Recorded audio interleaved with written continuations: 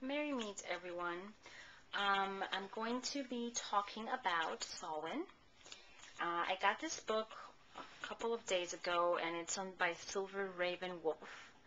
And this is the Halloween spell recipe book for her. I love her. She has a lot of good books. This is actually my third book on her, and I definitely needed some guidance in Samhain since I am new to Wicca, and so I wanted to see what to do for my first Samhain holiday, and I got this book, and it definitely has guided me a lot. And I have a couple of questions for all the Wiccans and pagan community. I have a couple of questions. So let's start with, first I'm going to say what I'm going to be doing.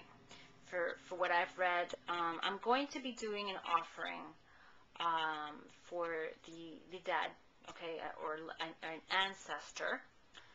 So, and they basically say that you could light up a candle, and if you have a picture of them, put the picture next to you, and basically just light the candle and make a prayer. And it's very, very nice. I like that. That's beautiful. Okay, here we go. The prayer of offering.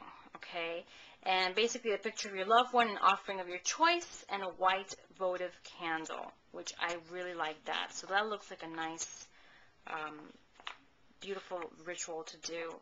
Another ritual that I was looking at was the prosperity pumpkin spell. It looks very nice, and I wanted to try that as well. And cast a circle, of course, and call the quarters and do offering, and they go very into detail with that. So that's pretty much what I have in mind of what to do. So my first question is, what are you planning to do for Samhain? Just, you don't have to get into detail, just a general overview. How do you celebrate Samhain? Okay, and exactly what it is that you like to do for that day. So that's basically my question. And if there's anything that you should do a week prior to Samhain, that I should know, or that since I'm a newbie to Wicca, what is good to do a couple of days beforehand, before Samhain. And what other thing? Oh, and I saw a lot of things about speaking to the dead, okay, in this book. Kind of a little bit scary. Not scary, but it's kind of it's a tough topic. Have you done this before? Have you actually had messages or any kind of special encounter in the day of Samhain? And those are my three questions. So if you don't mind sharing, please, I will be more than glad to answer questions that maybe you might have for me. But if you can help me with this, that would be great.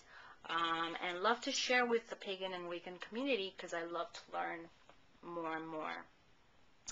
So yeah, that's basically it. Regarding updates now, I haven't posted the new tutorial this week. It's been a little hectic for me this week, but I will post the Empress tutorial probably over the weekend with the Hierophant together.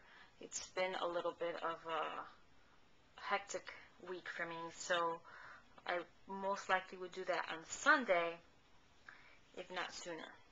Okay, and that's basically it. I'm getting to my readings slowly but surely, so if I haven't gotten to you, I will be there very soon. And that's basically it. So many blessings to you, and I hope that you have a beautiful and lovely Halloween and Samhain.